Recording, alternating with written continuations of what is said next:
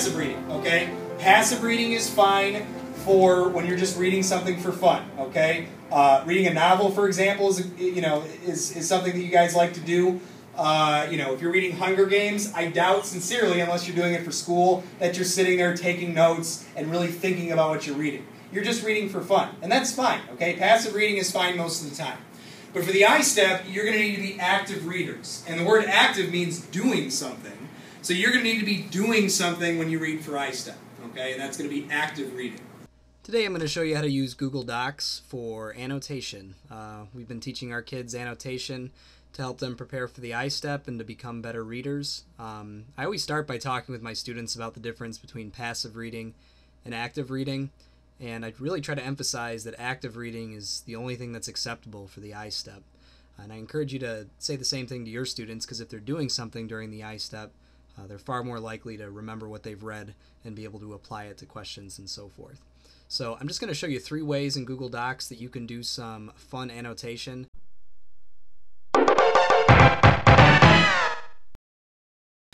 Adding comments into Google Docs is a lot like using Post-it notes in real life, okay? Post-it notes, though, for one thing, they can lose their stickiness and then they fall out, and also it can be tough to keep yourself organized, okay? So making comments in Google Docs, it's pretty easy. You highlight the thing you're making a comment about, you right-click on it, and then hit the word comment. Little box is going to pop up, and when that little box pops up, you can write whatever you want in there, okay?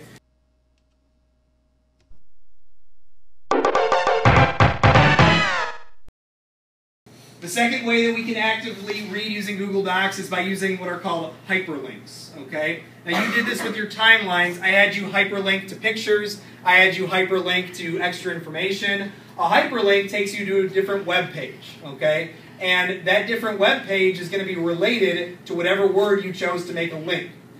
For example, on here, I put, let's just say you were doing a report on pelicans. Does anyone know what a pelican looks like?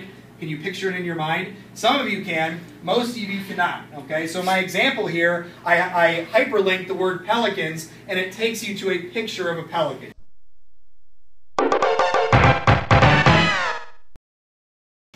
This is a student idea. I did not come up with this. A student did it randomly one day, and I thought it was a brilliant way to communicate what you're thinking while you're reading. Okay.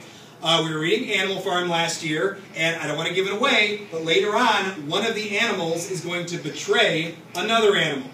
So that person, when they were writing their little summary, they put #lame. Now at first I thought, well, that's not appropriate for proper writing, but then I thought, well, maybe I should chill out because this is a pretty good idea. What that person was doing was communicating an emotion about how they felt about what they just read. And that's what we want you guys to be doing. We want you to be actively reading. I thought a few examples about hashtagging would be helpful, because it's quite honestly something that I was not very familiar with until pretty recently. Hashtagging is commonly used on Twitter, Facebook, and things like Instagram.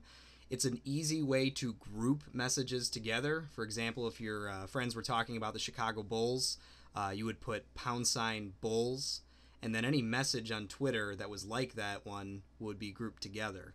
Incidentally, hashtagging is a great way to reflect on what you just wrote. A lot of people on Twitter and Facebook and places like that, they put these quick little 2 or 3 words to express a thought, an emotion about what they just wrote. And that's perfect for active reading. So here are some examples that I came up with. It says, the girls basketball team won last night. #PrickyPride. It's used to show an emotion. The second example, you could use it for like certain literary elements like foreshadowing. It says the kids enjoyed the trip, or were enjoying the trip, but Molly wondered for how long. It's an example of foreshadowing, so you could put #foreshadowing. This example says, like a hot knife through butter, we move quickly through the forest. And then I put a hashtag and the word simile to show that this is a simile. And a like example, it was 20 degrees outside, my hands were ice. That's a metaphor, so I put #metaphor. And then the last example I have, you could use it for certain themes or archetypes as you read. Gandalf did his best to give Frodo advice for the long journey ahead. And that's an example of the classic archetype, the wise old man. Wise old men are commonly in stories, and it's something that students are probably familiar with.